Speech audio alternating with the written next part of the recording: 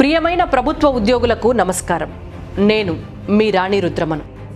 2004 సంవత్సరంలో సిపిఎస్ విధానాన్ని తీసుకొచ్చింది ఆనాడు అధికారంలో ఉన్నటువంటి కాంగ్రెస్ పార్టీ.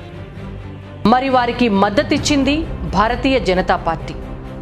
2014 తర్వాత స్వరాష్ట్రం వచ్చిన తర్వాత కూడా సిపిఎస్ రద్దు విధానంలో తన వైఖరి చెప్పకుండా మిమ్మల్ని నిర్లక్ష్యం చేస్తోంది రాష్ట్రంలో ఉన్నటువంటి టీఆర్ఎస్ పార్టీ.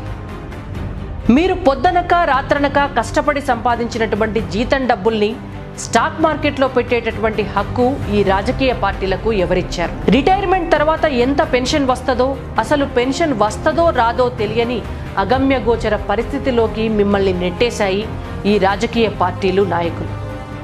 మరి మనం ఇలాగే చూస్తూ ఊరుకుందామా? మీరు డిమాండ్ చేస్తున్నటువంటి సిపిఎస్ రద్దు విషయంలో ఉద్యమాన్ని ఉధృతం చేయాల్సినటువంటి అవసరం ఉంది. అందుకే సిపిఎస్ రద్దుకై నేను పోరాడతాను. మీ ప్రతినిధిగా శాసన మండలిలో నా వాణి వినిపిస్తాను.